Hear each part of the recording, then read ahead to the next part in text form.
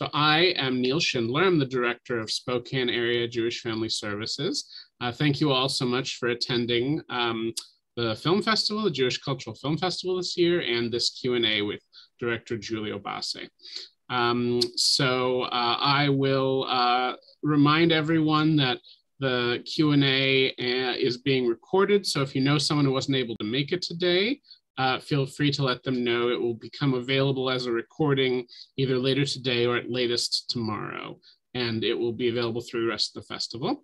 Second, if during the Q&A as an audience member you have a question, you're welcome to either put it in the chat, or if you'd like, you can unmute yourself and ask in your own voice or make a comment, whatever you'd like. So I think that is all. So let me introduce first Nancy Wickre and Julie Morris. They are our guest moderators for today's Q&A. Julie currently serves as board vice president of Spokane Area Jewish Family Services, and Nancy Wickre is a board member at large. Both serve on the organization's film festival committee. And then our featured filmmaker today is Giulio Base, the director of our opening night film, A Starry Sky Above the Roman Ghetto. He was born in Turin, Italy, and holds 2 doctorate degrees, the first in literature and philosophy and the second in theology. He started as an actor studying in Florence at the School for Dramatic Art, directed by the great Italian master Vittorio Gassman. And after many years working as an actor, he made his directorial debut in 1991. His film Crack, made that year, was shown at the Venice Film Festival and won the prize for Best Feature Debut at Spain's San Sebastian Film Festival. All told, Giulio has directed 29 films, acted in 45, and has won several international awards for his work. So welcome, Giulio, and Nancy and Julie, take it away. Hey, we are so happy to have you here, and as film lovers, we're so happy to be asked and honored to be asked to interview you. Neil, your introduction was wonderful. I also, in my research, saw that he's a Mensa member, the Society of People whose IQ is in the top 2% of the population. So you're not only tall, dark, and handsome, but you're very intelligent. We have something in common, the 3 of us, Nancy, myself, and you, in that we loved films. Both of us loved films since we were very young, and loved not only being on the film committee, but seeing your film more than once. And in seeing it more than once, it's kind of like reading a good book. The more we saw it, the more we were enthralled with how beautiful it was and how it all fit together.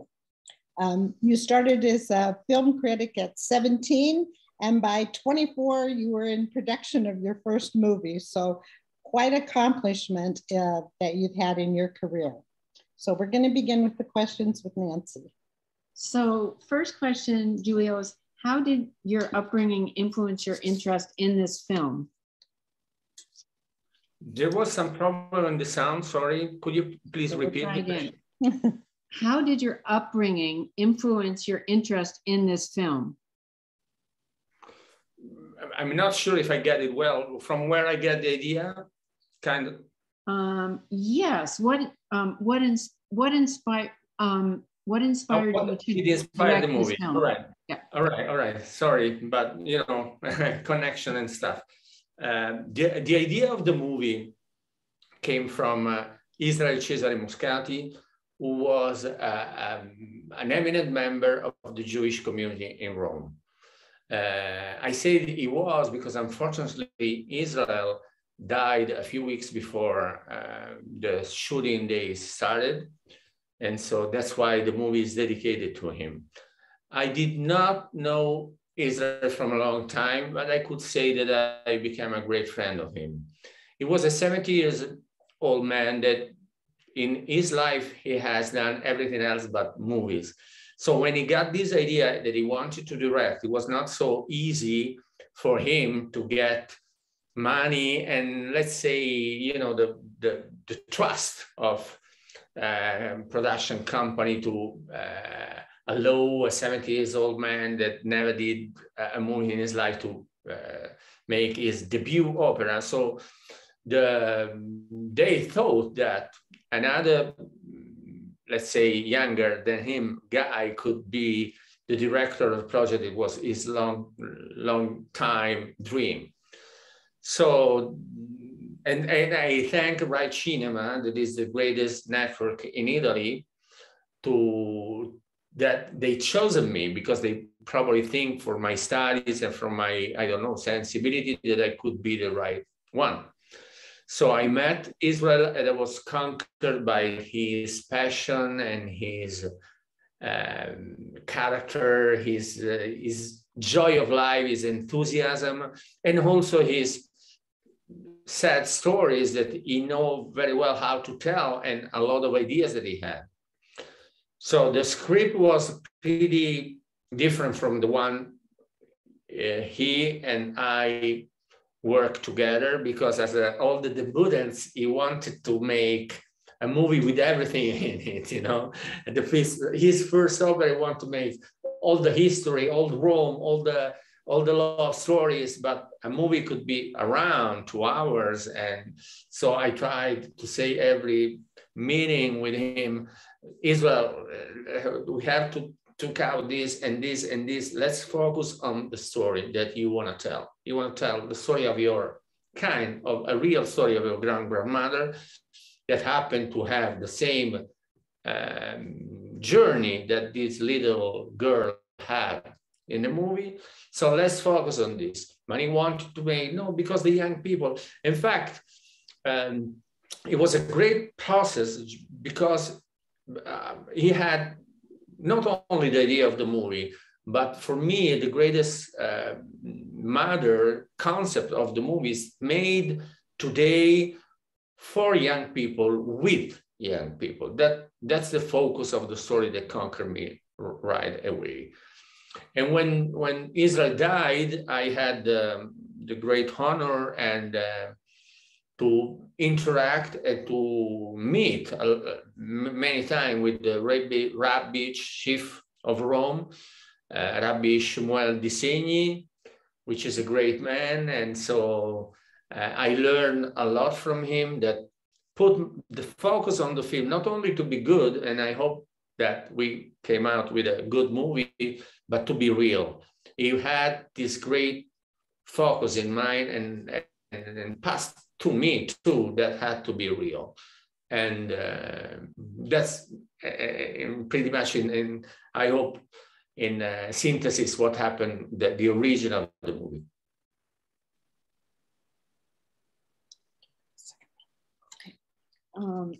Is my English understandable enough? I hope so. Okay.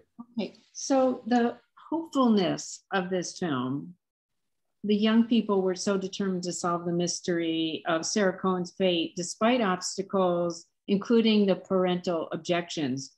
Can you speak to that? Once again, sorry, I have some problem. I don't know if the connection or my, could you please repeat a little slowly? Okay. So the hopefulness in the film was inspiring. Is that better? Yeah, great. The young people were so determined to solve the mystery of Sarah Cohen's fate, despite obstacles, including the parents. Can you speak to that? Yeah, sure. Sorry for that, but you know, it's not a perfect sound, so my English is not already perfect. No, now it's great. Yeah, sure. That's a part of the movie that came from Israel that I was very happy at the very first moment. The fact that these young people, they're not discovering a story and trying to, you know, without working, discover a mystery or making something, but they work, and they work hard to find something. And they work through something that I love. They work through theater, they work through literature, they work through painting, music, of course, they're studying of music. So they transform one of the, probably the worst period of human history ever.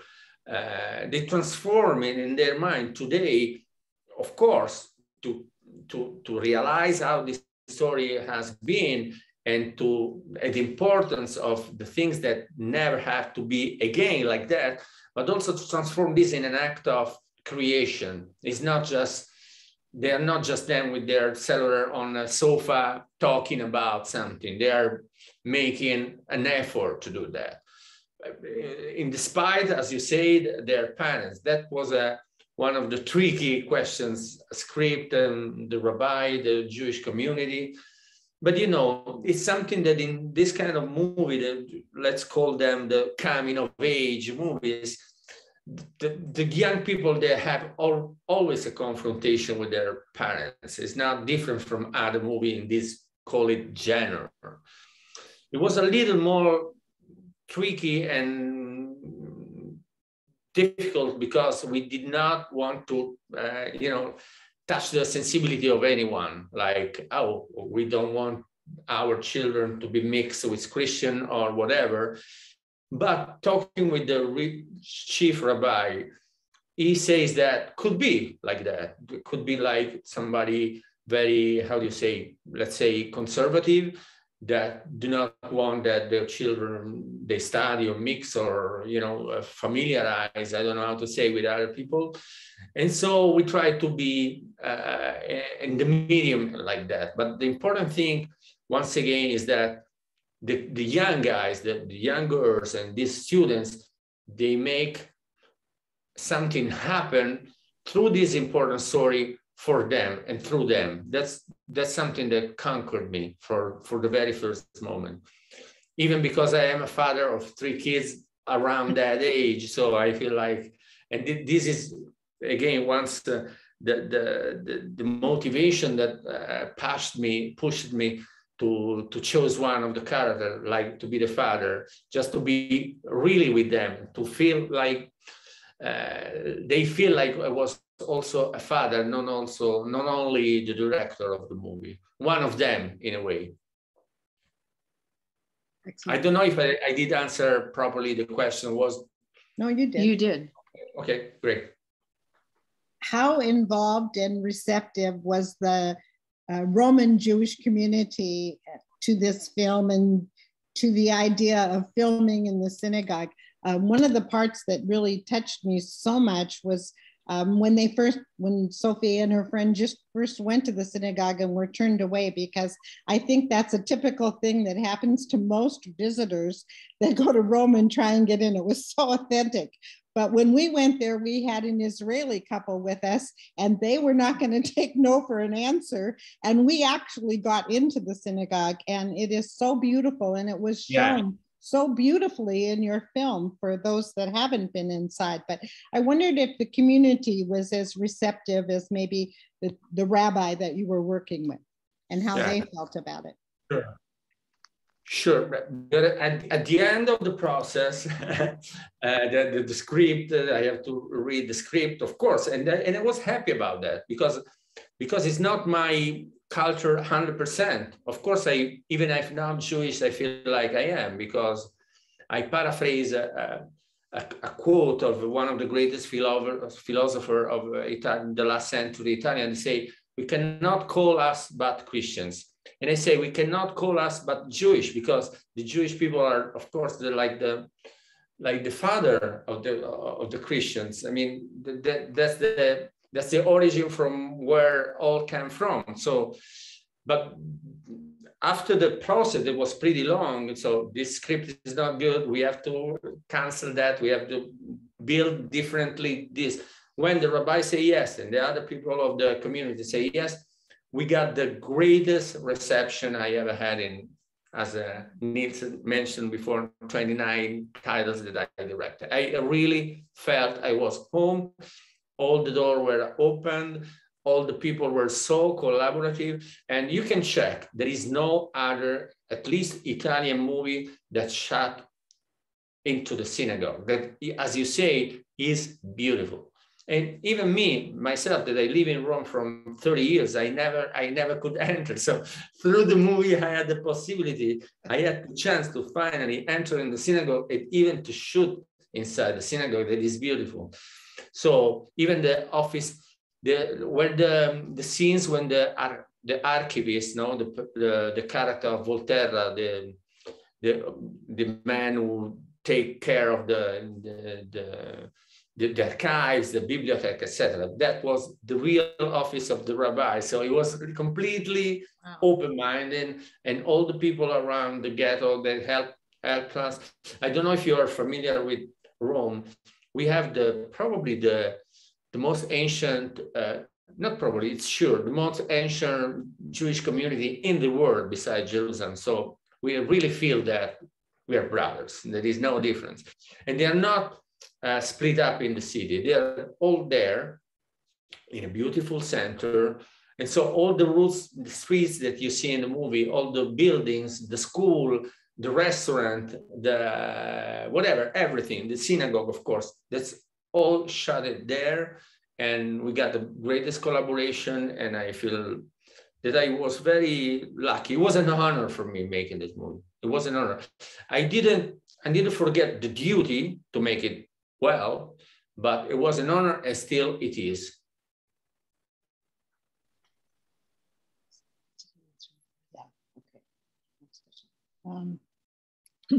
And why did you pick the role? You could have probably played a variety of roles within the film. Why did you pick the role of the father? Was that you mentioned, and we noticed in the credits that your sons, you have 2 sons and a daughter. You have 3 children, correct?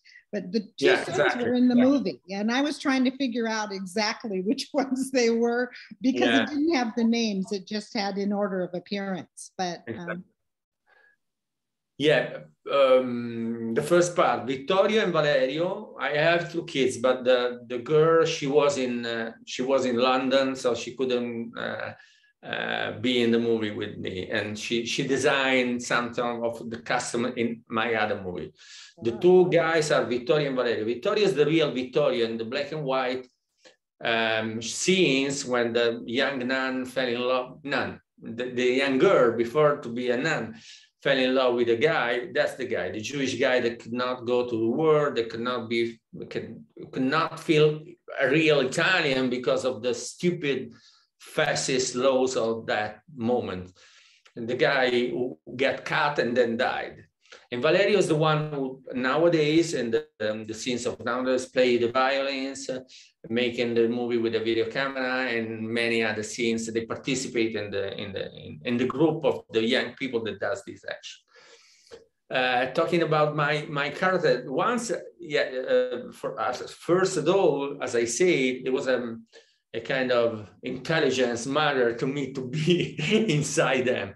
Putting my 2 kids, not only make the other actors feel like they were like my kids, all them, but also I got this kind of, I had an ear, you see, because at home during, I don't know, dinner time at home, I had the feeling that I could have some feedback of other young girls of what happened. So it was kind of secret services. No. That was clever. but joking, it was like a real feeling that I was the father, not only the director. And I was surprised, not only by my kids, but for all the kids, how focused they were on the set, how they feel the importance of the story that they were in the middle of telling this story. Part of this, it was a great experience because the study, once again, the concentration, even the ego, the actors and actresses, also if they are young, the ego is a big part of their personalities. It's also a good thing. But in this case, there was never a case in which, I don't know, I have the close-up, I have more scenes. They were all equal one to each other. They felt the importance to be in the story, and that the story was the most important thing. Not me, not them, the story. And it was a great experience. And beside the intelligent thing, I study as an actor, but in the last movies, I prefer did not cast me because, I don't know, I didn't feel, but because of the producer say, you know what, Giulio, you probably are very good in the character of Riccardo, the father. You could make it very well. Because I like to play. He even didn't finish the phrase. I say, yes, okay, I do it. Because I have fun. Playing is also fun. Directing is fun, but it's a lot of work. You never wrap. It will always work because of, I don't know, the weather tomorrow, the actor is good, the photography, sound, and then the editing. You know, when you play, it's like a big game. You know, you put a custom on, you say the lines, and you play. Another hopeful part of the film is that the nun turning her painful experience as a young girl dealing with her father's anti-Semitism and mistreatment of her into a positive by saving the Jewish girl, Sarah Cohen.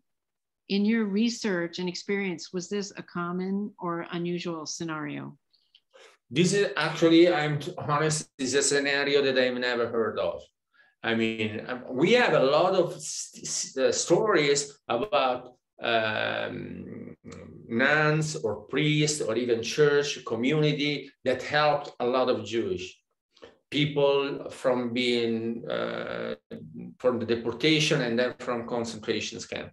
But we do not have a real experience of a nun that fell in love. I mean, a girl that fell in love with a Jew and then transformed herself into a nun. That's something that it could happen, but we do not have. I have to be honest that the rabbi teach me well. We do not have any real proof of existence of that. But that's why we try to mix it up, a lot of real stories in a single one. Sarah Cohen is probably never existed, but exists in a lot of other histories. That was the important thing for us to tell, that it happened a lot. First of all, happened the most, I mean, I think that like the darkest hour of the human being in those years, no? I could never imagine how full a human mind could go to imagine that loss and imagine that incredible and sad way of behaving. But there are also good stories, and we have to, you know, also have, as you say, give optimism to the next generation. And the good stories, the where people, they try to help other human beings. They don't care if they were Jewish or Christian, helping human being to go to death for nothing. And there is nothing, and even if there is never a way to go to death or to war or whatever, racism, etc. And so that's where our intention, and even that little, I don't know, there is not a wall between Christian and Jewish in Rome, but that little, not 100% understatement, there was another thing that for me went well in the movie, because at the end, love stories and comprehension and working together, being together, that was an important part of the movie that even the Jewish community and the Christian community, they get it well. Thank you. Okay, can you tell us a little bit about your feelings about the ending of the film, the way in which everything kind of seemed to come together, the grandmother, her saying that she wanted to remain Catholic, that's more who she was, the granddaughter taking on Judaism, the conversion, which was so beautiful, and then the hopefulness at the end. What was your feeling about wrapping it all up in one pretty bow at the end? I always thought that it was a great way to show how we can be, you know, interchangeable as human being and as religious people. The old woman, she has lived all her life in a way, and was kind of strange to make, now I go back from where I were, and what kind of difference could make in her last years. So it was a great feeling to be, I was raised by that, I feel like that, now I'm like that, I want to be. And also, it's so interesting that the young girl that has all her life in the future, she could see all her life. She decides that has to go back from the real, I don't know, origin, the real, and also for feeling, probably she felt something. There is one kind of magic thing in the movie, and is the music. Sofia composes a music that is exactly the music that she never heard, because it's the music that the father of her grandmother played that night when they were in a recovery. So that's a kind of a little, how do you say, advice that Sofia, could feel it in her blood, in her mind, in her mind, in her spirit. Let's call it spirit, something that we do not see, we do not touch. That she felt that she wanted to go in that direction. And so these two things going differently. So as a matter of love, but as a matter of love, I had the great feeling from last minute, and it was already in the idea of Israel, and I thought it was a great idea, and I hope that works well in a movie too. Okay, we wanted to give an opportunity to those that are on the Zoom call. Or Neil, do any of you have any questions that you would like to ask Giulio? Catherine? You mentioned that you learned a lot from the, am I speaking clearly enough for you? Yeah, okay. Sure, definitely. Okay. You mentioned that you learned a lot from the rabbi, for the Rome, the rabbi, chief rabbi of Rome, in the making of the film and your research. And I was wondering, you said you'd lived in Rome for, I think, 30 years. And in that time, had you had much connection with Jewish people or anybody, or Judaism, because you seem to have learned a lot from the rabbi to make it so authentic. And what now was now the sound has been bad for a few seconds. It is for us too, yeah. For you too? Okay, so maybe if I speak slowly. You lived in Rome for 30 years, and you said the chief rabbi was very helpful in your research, and you learned a lot, and you made the movie very authentic. Had you had connections in your time in Rome or as a child with Judaism or with Jewish people, because you did capture the essence of Judaism so well, so I congratulate you for that. But did you learn all of that recently, or had you had chances in, previous years to meet Jewish people? Oh, yes, thank you for the question. As I said before, because I study a lot of theology just for my passion, it is not, worthy for a movie director to know these things, but I have my passion. Studying theology, you cannot call yourself bad Jews, as I said before, because it's like when my kids were very little, and they asked for me, what is the difference between Judaism and Christianity?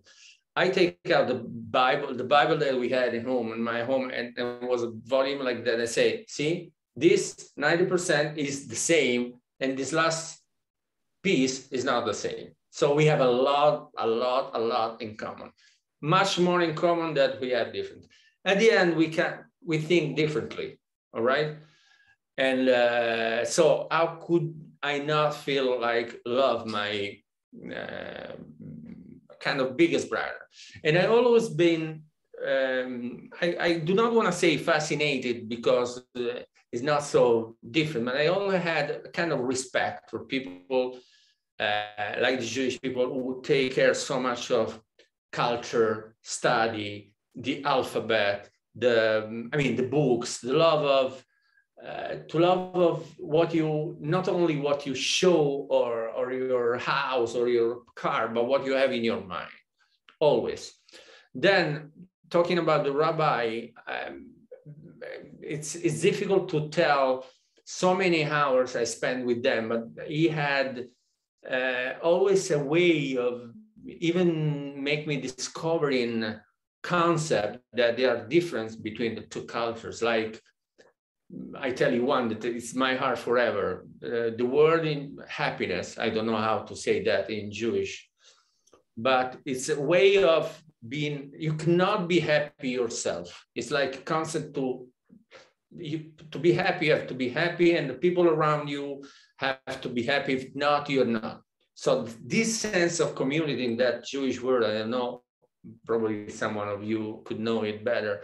It's so different from the Italian felicità, because it's another concept. I could, I don't know, win at the lottery, being happy in Italian, and many other things that could belong in this session to say, or as I said before, to be concentrated in real facts, in proof, in books, in articles, in real history, and or I don't know, in a couple of scenes I have to reshooting because the young guys did not have the kippah on, kissing a girl on the streets, and I didn't realize how important the kippah is, and I feel like it's important if there is a tradition, and that's it's not just a fashion way of having. It's like having a hand of God or whatever your interpretation is.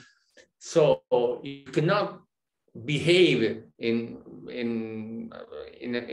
let's say in a not bad way, but in a free way, completely free way with that on. So many things that I learned from him, and I always thank you for that. And just a follow-up, you obviously are a very well-read person and are interested in history and culture. And did you know a lot about the Holocaust because of your reading, or did you know some Holocaust survivors as you grew up, or some Jewish friends that had parents who were survivors?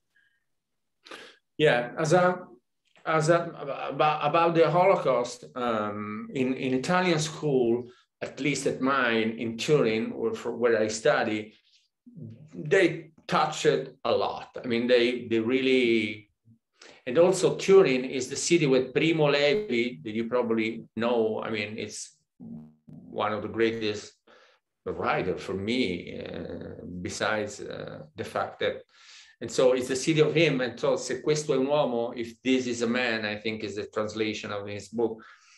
One of them was one of my kind of buildings romance of my formation book of my youth. So because it's so strong and so powerful, make you understand so well the craziness of those moments and those times that I mean, I knew, I mean, not everything, but I knew a lot about Holocaust, and I think that in this case, I do not want to be too much maniac about movies, but movies helped a lot about that, because thinking about Schindler's List, La Vita è Bella, I could mention hundreds of them. Even this little festival, sorry, but they're not Cannes or Venice, no? But tonight I feel well with you and a lot of other festivals. They're so important because it could be that young people that do not want to read or to study, but showing, you know, watching with their eyes what happened. That's very important. And I learned a lot actually also through movies and through also some very good fictions I remember in the past. Also some bad, but I mean, for there are the very good one, they stays on time. No, Schindler's List, it will be here forever, I think. And or some documentary that I saw, or some, you know. And of course, before making this movie, I because it's part of me, I like to read and to study and to go deep in what I'm making. I discover great books and stuff. One is called Il Girasole. I don't know. It's I don't know how could be the translation in English, but I mean a lot of them, and also sad books like Hannah Arendt or James Hillman or the Nuremberg process, like the banality of the evil. That's the translation, more or less, in Italian. I don't know. So, and I think it's important. That's why before, when I said it was an honor for me when Rai Cinema and Italian producers decided I want the one that could tell this story. But half an hour later, I feel the duty to make it right, because I think it's important that these things, the more we talk about them, the more it's important that we spread, the more we have to learn, because these things, they should never happen again, never. Alan, did you have a question? Yeah, so I thought the casting was terrific. The casting, and, yeah, and your own two kids were in it. So the rest of the kids, were they professional actors? And secondly, in casting, like how many tryouts and how many people were involved in that? Yeah. Thank you for the question. Yes, the casting process was probably the greatest problem that I had at the beginning. Right there, I say, to make people going to high school, you cannot have famous actors, because at 18, I mean, could be some cases, but that were not in Italy. So my casting director, Teresa Rassauti, who did a very good job, I think, she was crazy, sending letters, emails, searching for all Italian schools of dramatic arts or wannabe actors. Or at the end of the day, she came out with probably, I don't know, 3,000 between pictures and self-tapes and stuff. And she divided, like, at me arrived like 1,000 between pictures and self-tape. Now we reduced at 100 people that I myself audition on camera. And then we reduced the last real day that we go in a real studio with a real crew to make the last audition, like 25 people, and then the last 12 that you see in the movie. I agree with you, not because it's my movie, but they're very, very well. And as I said before, so focused. And also answering to your question, yes, all professional actors, at least all young people that want to be actors, they study, they have their own career. And so I was impressed by that, because my kids, they know the job, because I feel like we are in kind of circus, my kids, I always drop them with the sets. When I have a script, I let them read it, and so it's kind of easier. But feel like people that really are so determined, so focused, and so with the mind, with the willing of making a good thing, it was pretty impressive. And once again, never a problem. Not a 1 hour delay, or somebody came to the set, I don't know, drunk or stoned or whatever. Really, really professional actors. Very good. I trust so much young people, not only because I have 3 kids, so you have to trust them but I feel that young generations that sometimes we think they are kind of little bad because of cellular phones or whatever, because they probably read less than us, but I have a lot of trust. I see them making a lot of good things. For example, the planet, they finally decide that we have to save it, and nobody like them, they're fighting for this. It is so important, so important. Melanie? Yeah, my question is, I believe you said that Israel, can you hear me? Yeah. I believe that you said that Israel based some of the story on the story of his grandmother. And I was wondering what aspects of her life were portrayed.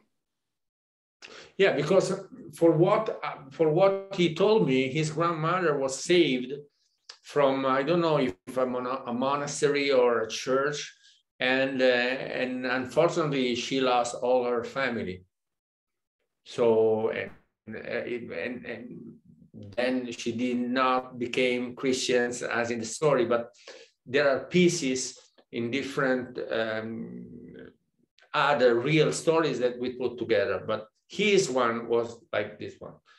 And he had a lot of loss in his life from other sad moments in Rome, the Fosse Ardeatine. The Nazis were crazy, not only there, but in Italy, in Europe, they made terrible things. And when he talked about that, Israel was not so open like in other moments. So I didn't want to get over this fact that I felt he had a kind of different feeling, no? And so I did not push too much inside his, I don't know, conscience or whatever you could call it, because I know, even reading books about that, the let's call it trauma of that is not so easily overcome, because I mean, could also figure because what could happen, but they are terrible things to remember, to live, to overcome, to pass through. And yes, it was the story of his grandmother that was saved by probably a monastery and make it. But as I for what I learned reading Primo Levi, sometimes even make it was not enough, because it's like also the guilty that I make it, and a lot of people, my family did not, and probably is the reason because Primo Levi took his life. So the problem is tricky, and of course I had not have the how do you say, I did want touch things that I don't know very well. That's what I want to say. Too delicate for me. So back to the music. I saw the film 3 times, and I didn't realize that actually it was the same when Sophia is playing on the violin, that was actually the same music that when they were first brought into the monastery that the father was playing, but it was beautiful. And then the song that the kids sang right after, I think they were celebrating the performance. What's the significance of that song? It's beautiful. Yeah, I'm curious. There are subtitles in those moments or not? Because it's a great point. See, that's another kind of magic. Let's call it magic moment. Synchronicity. Carl Gustav Jung could call it synchronicity. The song is from a very famous Italian singer, Sergio Camariere. And this is probably his great hit in his career till now. I hope he will have a lot. And critics award and stuff. And when I asked for him, and we are friends because we collaborate in other movies, other things. I mean, I wrote some lyrics for a song that the music in another movie. So, but we knew each other for a long time. When I asked for him to have this song, Tutto quello che un uomo, all a man could do, talking about Rome, he said, and he wanted to read the script, and was honored too to have his music being kind of the choral, the central moment of the movie, and also in the end credit. And he said, you know that the writer of the lyrics with me is Roberto Kunstler, which is a Jewish writer. And I say, see, nothing happens by chance. And it's not so frequent, you know. It's kind of let's call it a case, let's call it by chance. But and I always thought that song would be perfect to make this great moment between Jewish, Christian, young, female, male, together singing about life, something about life. Thank you. And I'm very happy about that shot made with a drone about Rome. In the same shot, and I did not see many shots like this, probably never seen. In the same shot, there is St. Peter, which you probably know is the center of Catholicism in the world, Christianity, and the synagogue of Rome. In the same shot, to see even from above how close they are, how close we are, in the same kind of shot, in the same pictures, not from the moon, from yes. Even from the moon, we are not close, we are the same thing. We are a little ball, beautiful blue, but we are all together.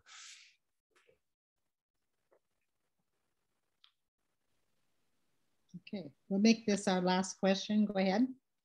It's just a simple question. It's not really important, but I was just curious. You said you had 3,000 applicants for the roles.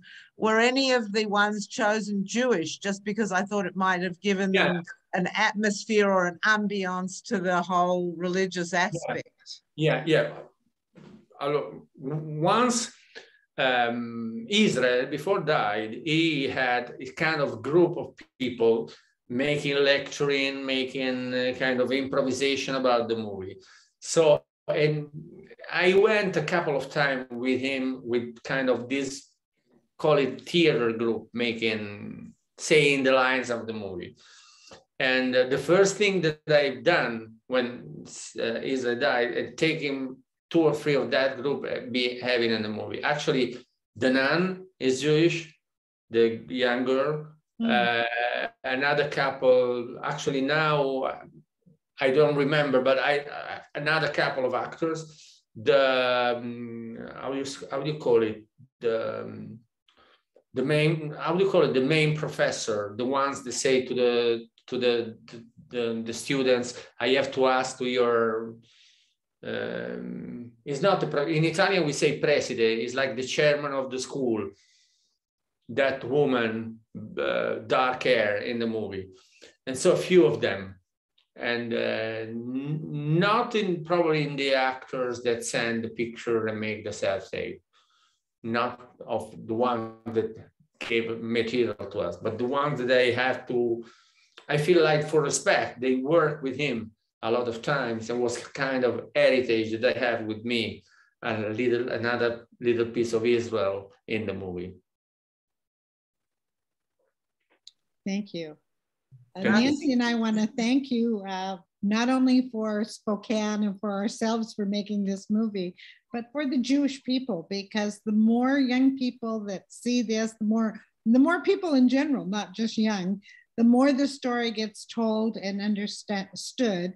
And you did such a beautiful job of portraying this element of the Holocaust. So thank you very much. And thank you for granting us this interview. And Neil, back to you if you have any closing comments. No, I just want to thank Nancy and Julie for doing such a great job. And Giulio, thank you for joining us in what is increasingly late in Italy. Yeah. Thank you for staying up. And we talked a lot. It was like yeah. Because it was a real pleasure. And once again, I'm sorry for my English. I hope that I was understandable enough. And believe me, the honor is all mine. And your words are so making me feel so happy in my heart to have done a real job at the rabbi taught me. Thank you so much. Yes, no need to apologize for your English. And thanks also for those who attended. Really love to see your participation in the festival. So thank you as well. All right. Well, take care, everyone, and good evening, Giulio. Thank you. Good night. All right, good night. Night.